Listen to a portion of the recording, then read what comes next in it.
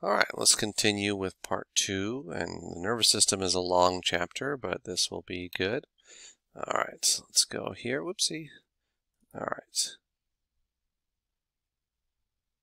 Where are we now? Yeah, here we are. We're actually, no. Yeah. Glial cells, gyrus, and the hypothalamus.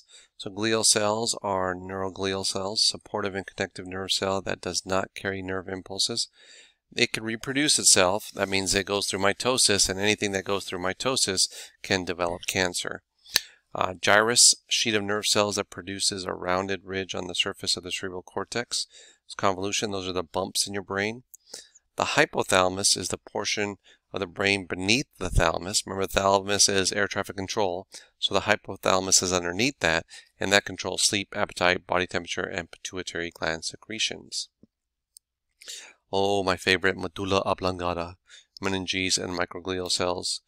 Medulla oblongata is part of the brain just above the spinal cord, controls breathing, heart rate, size, and blood vessels. So as you start studying for the midterm, these are some good terms that you can, and then you get chapter 10 quiz as well. Meninges, 3 protective membranes that surround the brain and spinal cord. Microglial cell, phagocytic glial cell that removes waste products, and the central nervous system. Here's the midbrain, motor nerve, myelin sheet, and the nerve. The midbrain is the uppermost portion of the brainstem. The motor nerve carries messages away from the brain and spinal cord to muscles and organs. Okay. Efferent nerve. Myelin sheet is the covering of white fatty tissue that surrounds and insulates the axon of a nerve cell. Speeds the impulse. Think of an insulation on a wire. That's what a myelin sheet is. And the nerve is a macroscopic, not microscopic, macroscopic, you can see those, cord-like collection of fibers, which are axons and dendrites, that carry electrical impulses. That's all a nerve is. Neuron, neurotransmitter, oligodendral glial cell. A neuron is a nerve cell that carries impulses throughout the body. Parenchyma of the nervous system. It does not go through mitosis, so you only have a finite number of neurons. How do you lose neurons? Stress, mitosis, drinking, drugs, old age, trauma. Neurotransmitter, chemical messenger released at the end of the nerve cell, stimulates or inhibits another cell. Neurotransmitters, acetylcholine, dopamine, serotonin, norepinephrine, epinephrine. Oligodendroglial cell that forms the myelin sheet covering the axons. Parasympathetic nerves, parenchyma, and the peripheral nervous system. Parasympathetic nerves, they're involuntary. They're autonomic nerves that regulate normal body functions such as heart rate, breathing, and muscles of the GI tract. That's your rest and digest. Parenchyma are essential distinguishing tissue of any organ or system. For the nervous system, neurons and nerves that carry the impulses. What's the peripheral nervous system? Nerves outside the brain and spinal cord. So those are your cranial, spinal, and autonomic nerves. Pia mater, plexus, and pons. Pia mater is the thin, delicate inner membrane of the meninges. A plexus is a large interlacing network of nerves like the brachial plexus. Pons is the part of the brain anterior to the cerebellum and between the medulla and the rest of the midbrain. Receptor, sciatic nerve, sensory nerve. Receptor, an organ that receives a nervous stimuli and passes it on to the afferent nerves. The skin, ears, eyes, and taste buds are receptors. You've heard of sciatica, low back pain, dealing with the sciatic nerve. It's the nerve extending from the base of the spine down to the thigh. That's why you get numbness and tingling in your thigh, lower leg, and foot. Sensory nerve carries messages toward the brain and spinal cord from the receptor, afferent nerve. Spinal nerves, stimulus, stroma. Spinal nerves are 31 pairs arising from the spinal cord. A stimulus is an agent of change, light, sound, touch, pressure in internal or external environment that evokes a response. Stroma is connective and supporting tissue of an organ. Glial cells are the stromal tissue of the brain. Okay, so the glial cells are the stroma of the brain. sulcus, sympathetic nerves, and a synapse. Sulcus are the depressions or grooves in the surface of. Sympathetic nerves are the autonomic nerves that influence bodily functions involuntary in times of stress. That's your fight and flight. Synapse is a space which a nervous impulse travels between nerve cells or between nerves. So that's a good quiz question, what a synapse is. Thalamus, vagus nerve, ventricles. Thalamus is air traffic control. It's the main relay center of the brain, conducts impulses between the spinal cord and the cerebrum. The vagus nerve, it's the 10th cranial nerve, but it branches to reach to the larynx, the trachea, the bronchi, the lungs, the aorta, esophagus, and stomach. The ventricles of the brain are canals in the brain that contain cerebrospinal fluid. What's a sheet of nerve cells that produces a rounded fold or bump on the surface of the cerebellum? That's the gyrus. What's the thin, delicate inner membrane of the meninges? That's a pia mater. All right, so let's take a look at this. Terminology, organs, and structures. So cerebell means cerebellum. So cerebellar would be pertaining to the cerebellum. You can cerebrum. Okay, cerebra, so cerebrum. Dur means dura, dura mater, tough. Encephalo, brain. You've heard of encephalitis, is inflammation of the brain. Okay, subdural, so subdural hematoma, collection of blood above the dura mater. I'm sorry, subdural would be below, underneath. Glial means glial cells, so glioblastoma or glioma, tumor.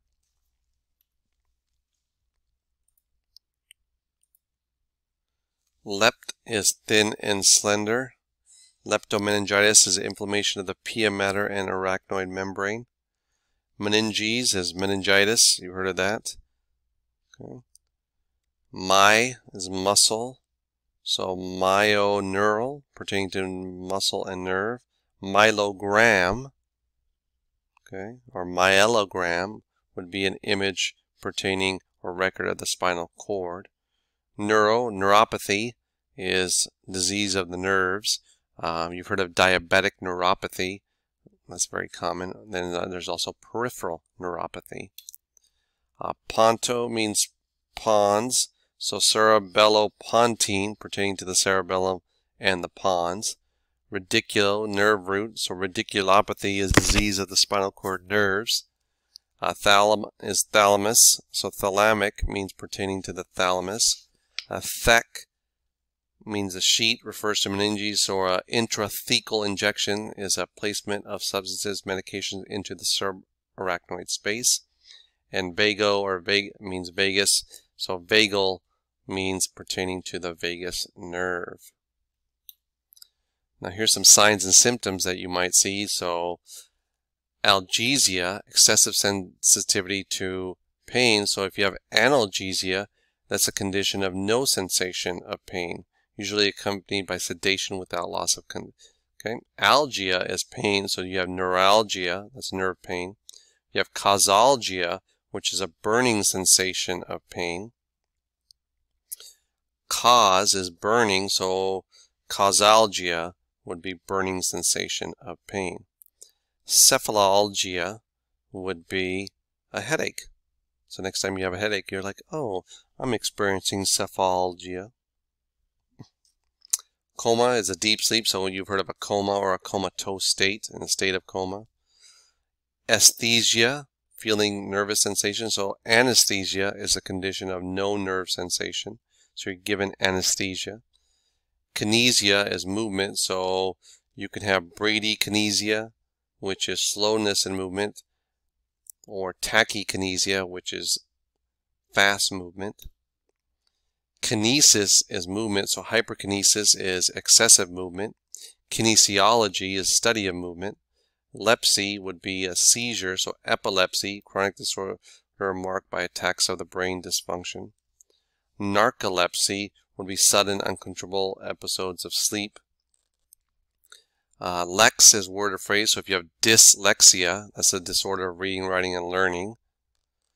Paresis, so if you have hemiparesis, so somebody that suffered a CVA or a stroke would have hemiparesis.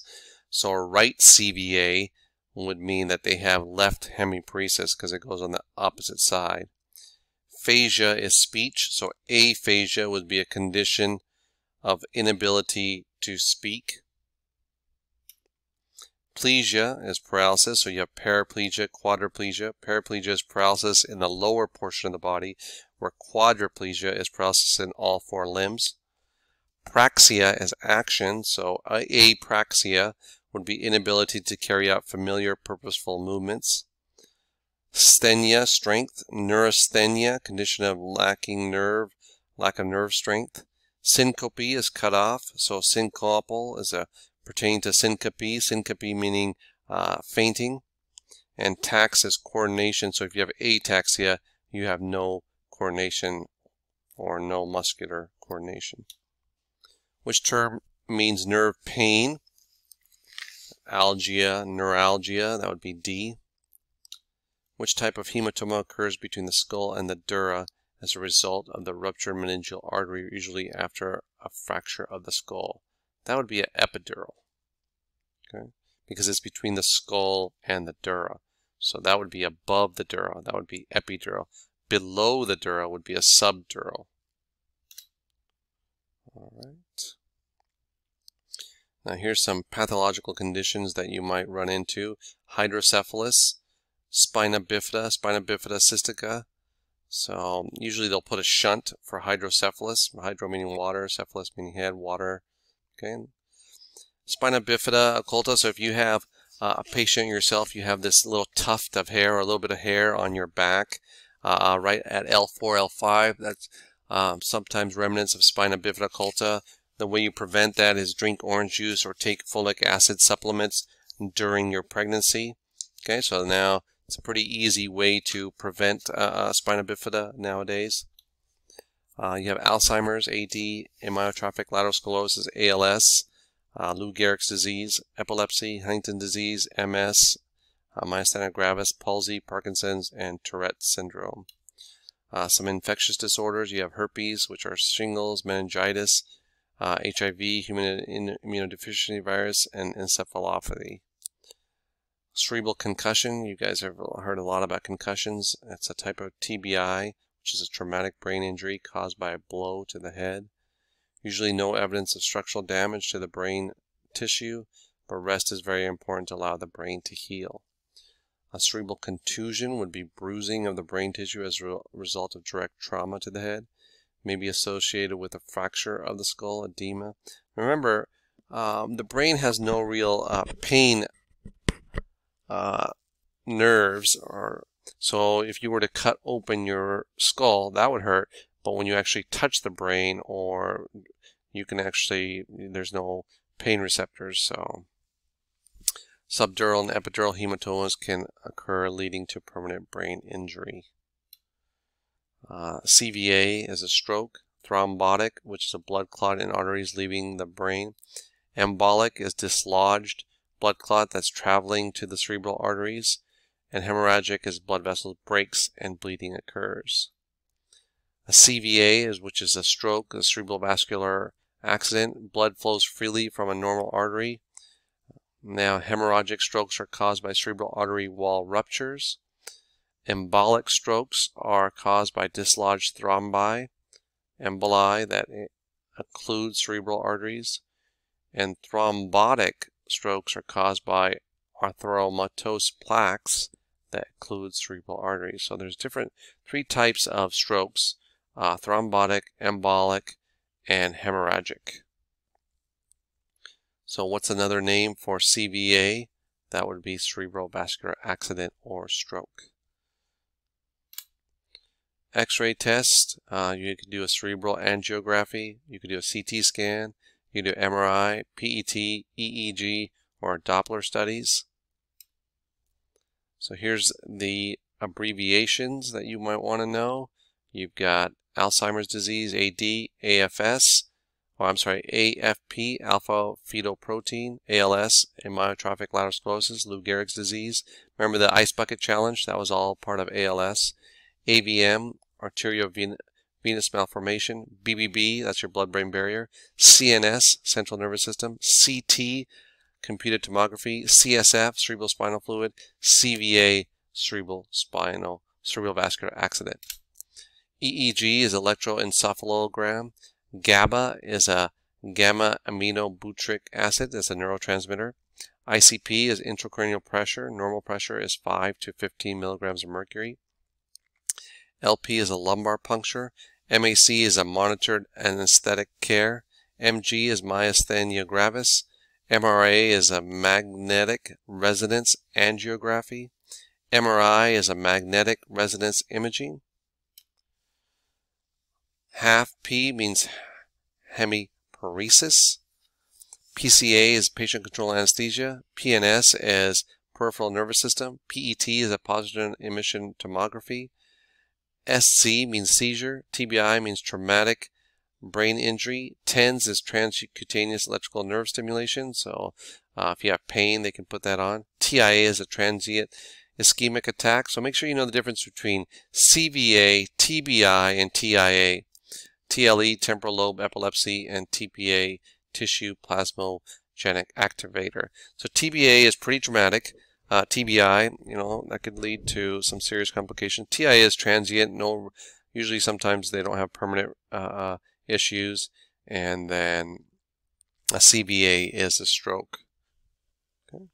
So when you're asking yourself why did you learn some of this stuff, so here's some stuff that you can ask, or here's some practical applications. What symptoms signal nervous system problems? So do you get numbness and tingling? Do you get vision problems? Do you get cognitive problems? Do you get gait issues? Gait is walking. What tests are connected to diagnose these problems? What can you order? Can you order CT scans, MRIs, PET scans? Why are an MRI and an MRA ordered? Okay, so, and what are common pathologies of the nervous system? So as you study for the midterm and the Chapter 10 quiz, keep that in mind. All right, good stuff.